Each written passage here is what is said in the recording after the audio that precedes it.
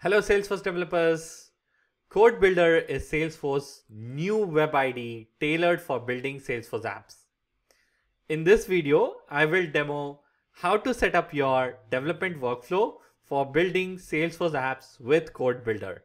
Hi, my name is Mohith, a developer advocate at Salesforce, and this video is part of the series Modernize Your Developer Tools, where you will explore latest developer tools like Code Builder, Einstein for developers, and Code Analyzer to boost your developer productivity.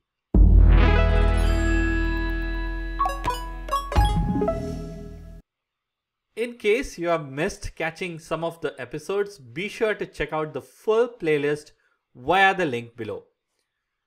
To establish a development workflow in Code Builder, you will need to know how to perform these 4 operations. First, creating a new project in the Code Builder workspace, or this might be cloning an existing project from your version control. Step 2, connecting the project to your development org. This can be developer org, a sandbox, or a scratch org. Third step is retrieving source metadata to the project workspace from your development org. And the final and the fourth step is knowing how to deploy code or metadata from your project to your development org. Now, we will explore each of these 4 operations step by steps. And these steps are same in case you're using VS Code Desktop using the Salesforce Extensions. So let's get started. First, let's talk about creating a project. To create a new project from scratch, use this sfdx create a new project command to create a project scaffold.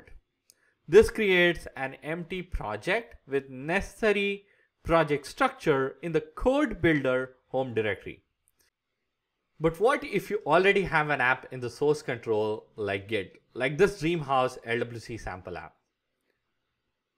For this, you can simply use the command line that comes with Code Builder. All you need to do here is run git clone from the command line, and you will see that the entire project repository is replicated in your local project workspace. Next up, let me show you how to connect your project to the Salesforce org where you are doing your development. Now, this is the org where you might build and test your application. Now, to do this, let's start by authorizing an org. So all you need to do here is click on that authorize an org from the command palette, provide your org alias, and provide your credentials so you can be connected.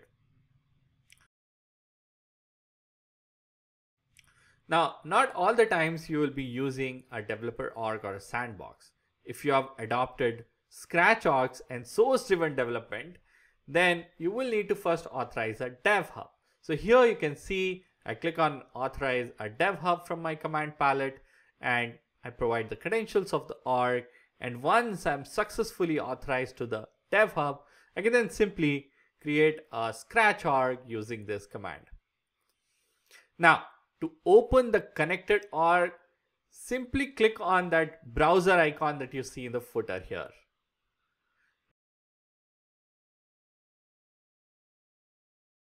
Next up, let me show you how to retrieve metadata and code files from your org to your local project.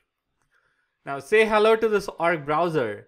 Org browser allows you to retrieve any metadata from your org to your project workspace. All you need to do is access the org browser by clicking on this sidebar menu. And here you can view all of the metadata, including Apex custom objects and this LWC folder that you see. Now here you can simply click on this retrieve icon and you will see that all of the LWC components are retrieved. Org browser is great if you can manually track and remember the changes you do in the org.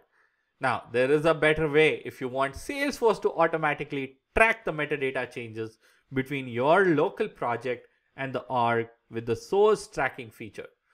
Source tracking can be enabled in Developer and Developer Pro sandboxes and is enabled by default in Scratch orgs. Now in these type of orgs, Retrieving changes from your org to the project workspace is very simple. All you need is to know this command, sf metadata retrieve, and you can see that all of the changes that you have done to the org is synced to your local project. Finally, let's talk about deploying changes from your project to the org. For this, there is a very handy command, sfdx deploy. Now this command allows you to deploy either this entire folder that you see here, or maybe I can open that one single file that you see here, and you can simply click on deploy and deploy it.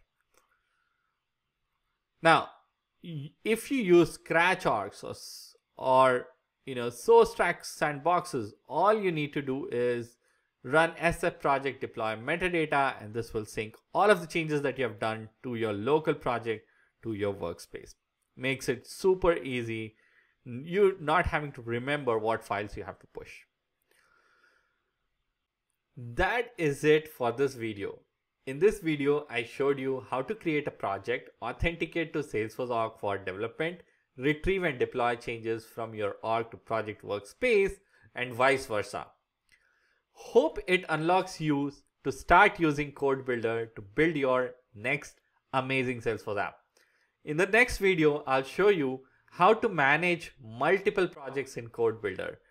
Don't forget to subscribe to our channel and like this video if you found it helpful. Check out our full playlist to learn about the latest tools and resources to supercharge your skills. Thank you for watching this video.